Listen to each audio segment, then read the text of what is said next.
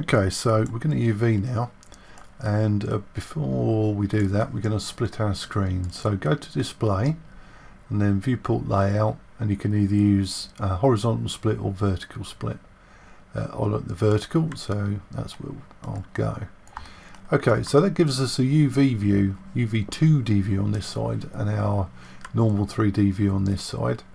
And with all my pieces selected now, I'm just going to go to modify and merge to get one, and then UV materials, recreate UVs by XYZ, just to give us a starting point to work from.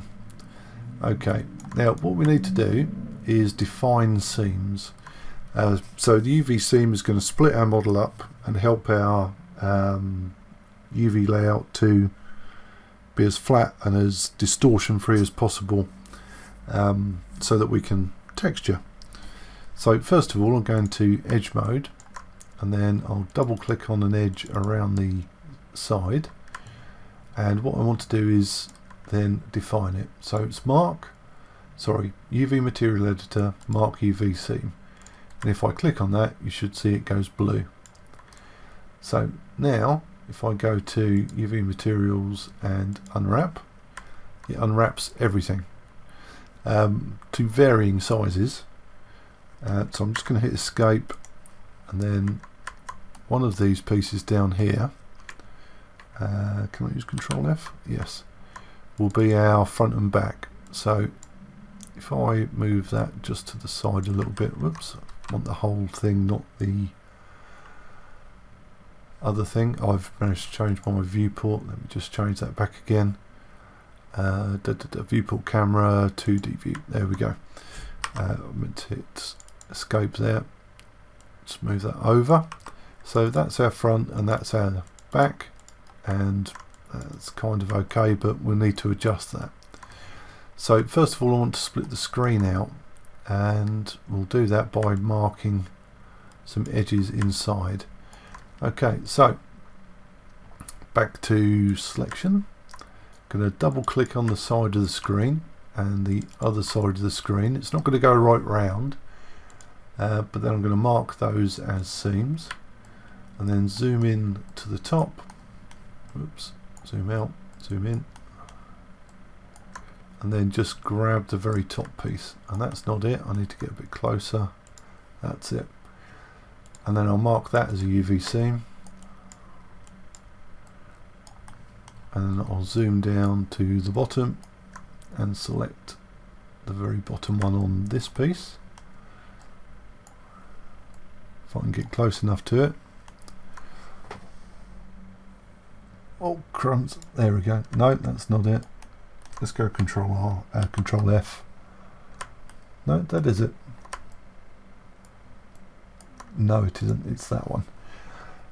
So then it's UV materials, mark. So that's got a blue line all around the outside of our screen now, and we can go to UV materials, unwrap. Now escape to drop the tool. I'm going to double click on this, and this is then a kind of rim around the outside. This bit's our camera up here, and this bit's our button. We'll do those in a moment or two. So what I want to do for these bits is cut the corners off. So I'm going to use the UV view to select this. So I'm just going to double click in that corner there and mark that as a seam. UV materials, mark seam. The same on this corner. Double click, UV materials and mark seam. And then in this corner do the same, UV materials, mark as seam. And then one last corner, UV materials, mark seam. And then with nothing selected, I'm going to unwrap. Now that may not appear to have done anything much. It's because it's just not moving things around for us. If I double click on this, you'll see it's separate and it's more or less straight, even if it's at an angle. So that looks like it's done the job for us. Okay, so those bits are all done. I'm going to just select those and hide them. Actually, I'm going to look at my button because I don't think I'm going to touch that. No, I am. Okay. So with those selected, display and hide selection. Then on this piece, let's do a Control F2 zoom in. I'm going to just double click on these corners and mark those as seams. So UV materials, mark UV seams, then select off and unwrap. And you'll see that that at least, you know, starts to do the job. It's not doing a very good job, so what I'm going to do is select the two short edges at the end and mark those as seams, and then click off and unwrap, and now it should have split those off. Now I can actually move those around and perhaps sew them back so that we don't get that horrible twist and rotation and overlap.